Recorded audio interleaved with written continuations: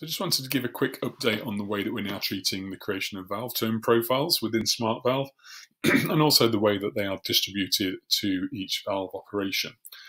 So we've made some big changes here now. So I've gone into term profiles and creating a new template. So at the top level, you don't have to worry too much. As an organization, this is very complex. This is setting the tone for some of the things we're going to be doing in the future. But really, organizational wide, we just really have to set one, perhaps two templates now. And they can be applied to every single valve across the network. And they're based on rules now rather than specific valve turns for a specific valve type or a specific size. So here we could give it a name, a description. We can say whether it's for an open or a closed turn by clicking on here.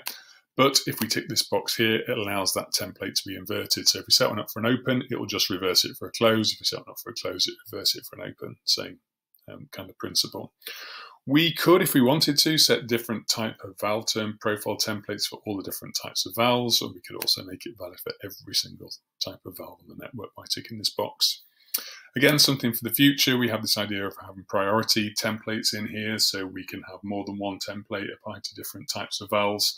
And if we give this template a higher priority, then that will get served before the lower priority ones. Again, this is something that we're going to be looking at a little bit further down the line with some of the more developments we're doing.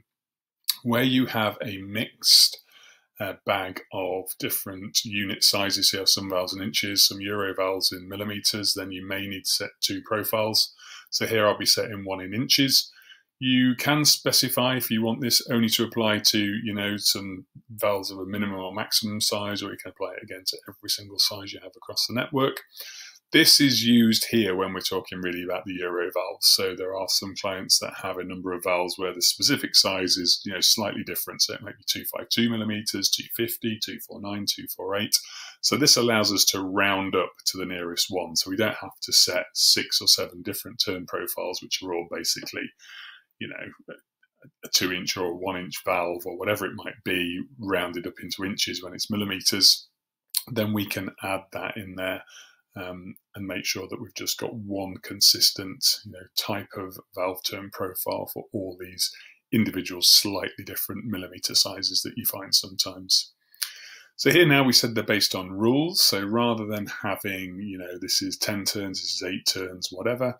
So for inches, the rule is that we times it by 2 and add 1 for the number of turns. So your count multiplier would be 2 and your offset here would be 1. So that means that every valve that's in inches has a 2 times 1. So if it's a 4-inch valve, it's times 2, gives you 8, plus 1, 9 turns. So that now is saying to the system, that's 9 turns if it's a 4-inch, if it's a 2-inch, it's 5, 6-inch, 13, vice versa, carrying on as we go. So now that we've done that, we can then say, right, okay, how do we want them to treat this? So we do it on a percentage, or we could do it on a fixed length, or we could do kind of pause steps as we go through. So I'm going to create some steps now based on percentage turns rather than fixed length and pauses. So I can say, right, this is we said it was a turn to open. So we're going to do 20% of our opens really slow at 5 RPM. And then we're going to do the other 80% of that turn to open at 30 RPM. Now remember, because I've ticked the box, this is going to invert it, so it would just swap this round for the close. So now this profile for all the valves that are in inches across our network says, okay, the count multiplier, it understands that it's times 2 plus 1, and then it's going to break it down and work out. So for 20% of the turn, we're going to be going at 5, and at 80%, we're going to be going no more than 30, whether that's the open phase or the close phase at this lower 20%. So now once I create this, press create, that will be done, and that will be set across the board. Now we also have this notion of silent monitoring. So now that we've set that valve term profile, when we're setting jobs up in SmartValve, we can still send them out as being directional. So it says, right, step 1 of 1, we've got to do this and then this. But if you don't, it's always going to be monitoring against this valve term profile in the back end. So if we're going too fast for this 20% of the turn, it's going to tell them. If we're going too fast or in the wrong direction for this, it's going to tell them as well. So that's always there now. So there's some of the improvements we've made to the valve term profiles for this release.